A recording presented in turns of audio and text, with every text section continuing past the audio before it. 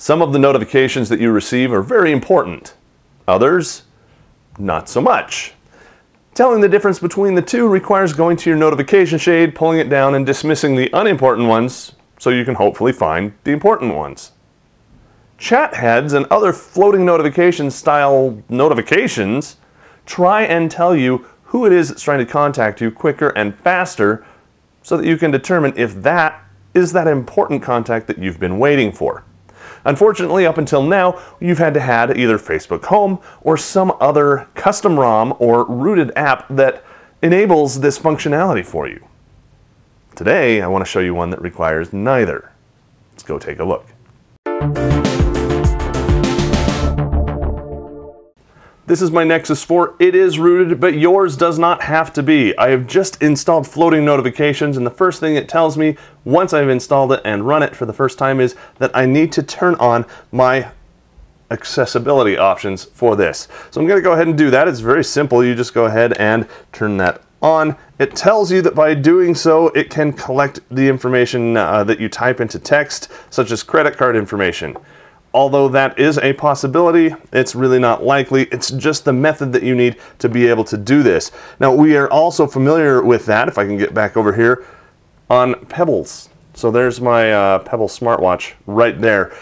That also uses the notification and the accessibility schema, if you will, the service to get information over onto the watch, the same way as this uses it to get it onto the floating notifications on your screen.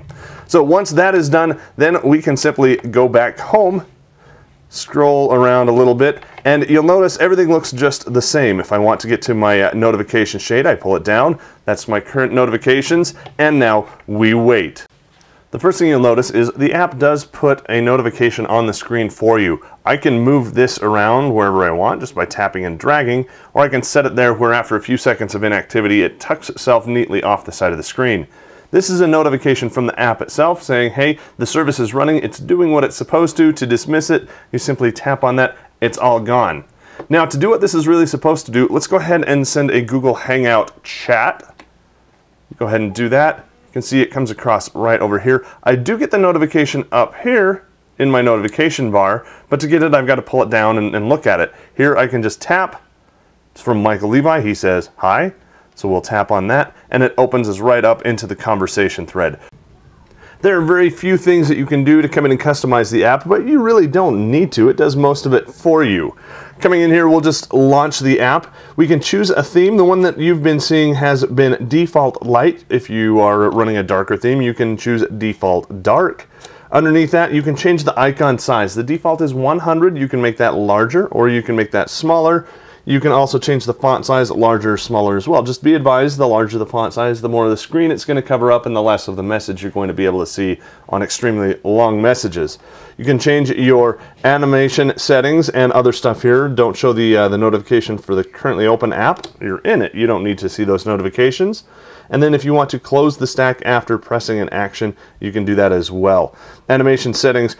I've got mine set to dock a few seconds of inactivity after it's shown that alert, so it'll just tuck those notifications right away for you, just in case you're not looking at the device itself when you get that notification.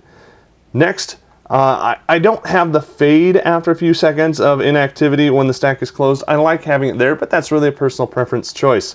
The amount of the icon that is hidden when it's docked, in my case, and the default is 50%. You can choose more or less.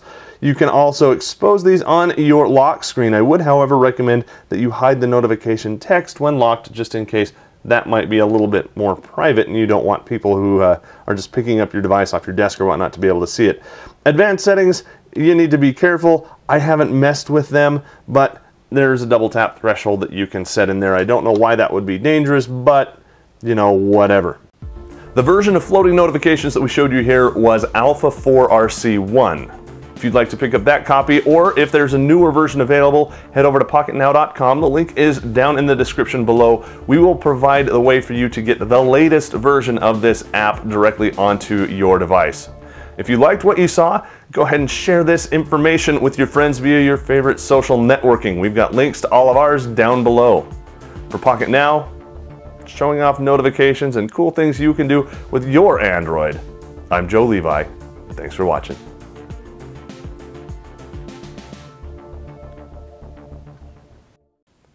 If you